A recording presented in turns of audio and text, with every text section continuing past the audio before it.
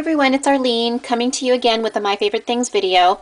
I wanted to share with you all an 8x8 layout that I created of a snippet of the day of my birthday celebration. And my husband and I had celebrated in Santana Row, and for dessert we had stopped by Kara's Cupcakes. And Kara's Cupcakes have, they're the most amazing cupcakes I've ever tasted. They're not like top load heavy where when you eat it you just like feel like you want to go run a mile. These are like the most air and fluffy. Okay, but anyways, these are really good cupcakes. So I had to scrap it, and my husband had asked the lady behind the counter for a candle, and when we got back to the hotel he put a little candle on the cupcake, and then we got to sing, just me and him, happy birthday, and I got to blow out the candle. So anyways, it was a very sweet memory and I wanted to scrap it. So I have a picture of the cupcakes and of me after I had blown out the candle. And let me go ahead and tell you a little bit about the layout and the products that I used by My Favorite Things. The paper collection that I use is just a Mod Podge of basic gray collections from Nook and Pantry to porcelain. And then some of these cupcakes are cut out from the basic gray collection as well. Now, the whole cupcake theme, of course, sort of fit perfectly with this stamp set.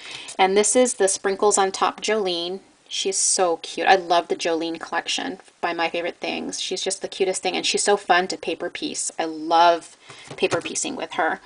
And you'll see that I colored her in with my Cupcake markers, and then I paper pieced the top of the cupcake as well as the skirt. Super fun. And let's talk a little bit about some of the other products that I used by My Favorite Things.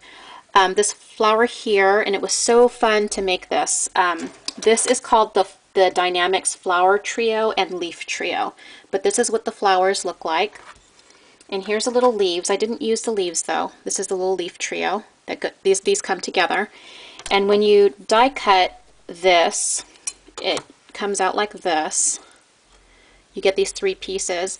And what I did with the pieces is I'll just go this way. I took at the end of my paintbrush and I just kind of curled them to give them dimension. So this is what it looks like.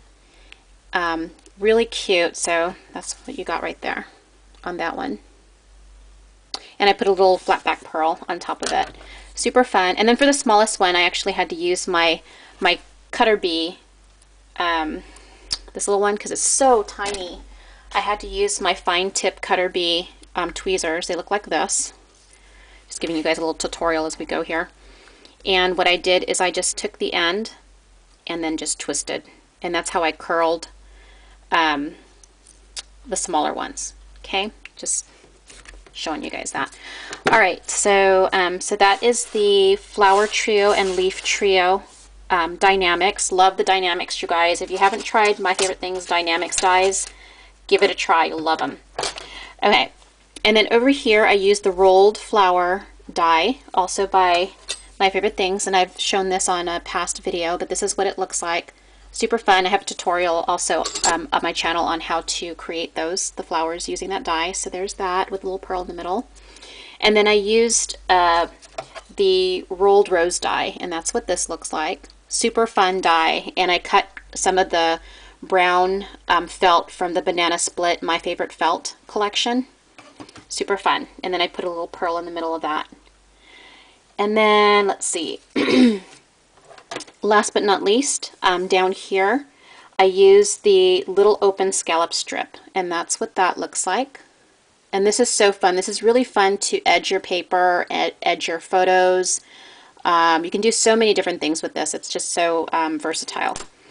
So you got that. And just some of the other things, just have some leaves from I Am Roses, this butterfly, Sweet 39 I cut out with a Tim Holtz Alterations die.